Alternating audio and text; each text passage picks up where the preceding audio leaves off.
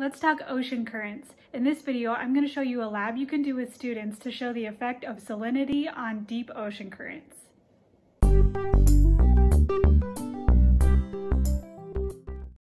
Let's start with salinity. So salinity is a measure of the salt that's dissolved into ocean water, and to show students the effect of salinity on density and how the more salty the ocean water is, the deeper it will sink because it's more dense. You're going to get some beakers of water, or they can just use clear cups if they're at home.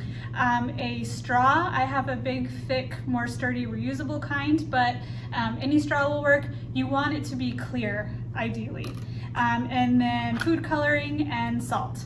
So start off with just fresh water in all of your cups. I have 5. And then add some food coloring to each of the cups so they're all different. And one tip here, the darker the color, the better. So don't be afraid that you're using too much food coloring.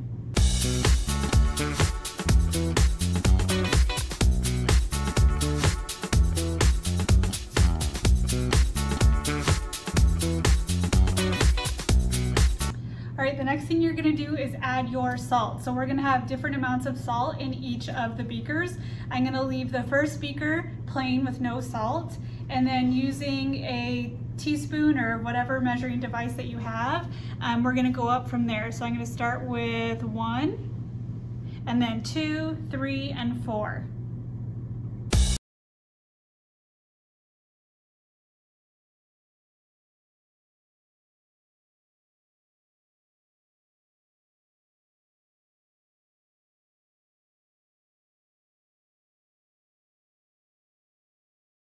All right, so we're gonna start with the fresh water, which is the least dense because there's no salt in it. And we're going to put the straw in, and however deep you want it to suction up. So I would recommend just like a centimeter, maybe 1.5 centimeters at a time.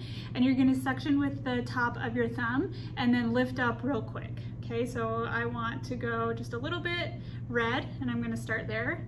Then hop over to my blue, go another 1.5 centimeters down, lift up real quick, suction again, so now students can see, hey, I have 2 layers.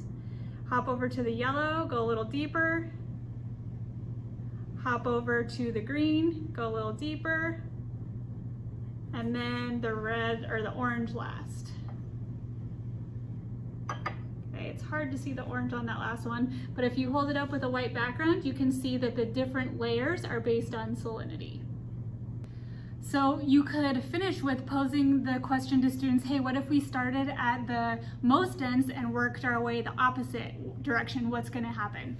So they could have a conversation and then try it. So empty your straw and then start with the most dense, suck some up, go a little deeper, suck some up, go a little deeper, suck some up, okay? As you hold it up each time, students can see, hey, I don't see any layers this time, what's going on, okay? So we don't see those clear layers we saw before because the most dense is wanting to sink, and as that's happening, it's mixing up, so we don't see the distinction. All right, so what does this have to do with ocean currents? So you're gonna finish with a conversation with students, hey, what do we know about salinity in the ocean? As we have areas of salt water that are more salty and salinity increases, that salt water is going to slowly sink, and the less dense, less salinity ocean water is going to rise.